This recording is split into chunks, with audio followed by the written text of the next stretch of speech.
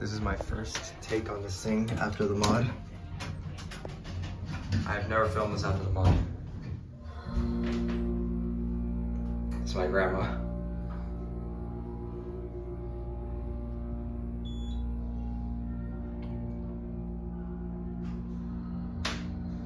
I've not filmed this after the mod before, but here's my first take on this. Oh, it looks like the gold. They redid the brass on this. Second floor. Talks. Yeah, it looks like they redid the brass on these doors. Which is not bad because I don't think it was in the best shape. But we all know and love the ceiling and the cab. And the swordfish.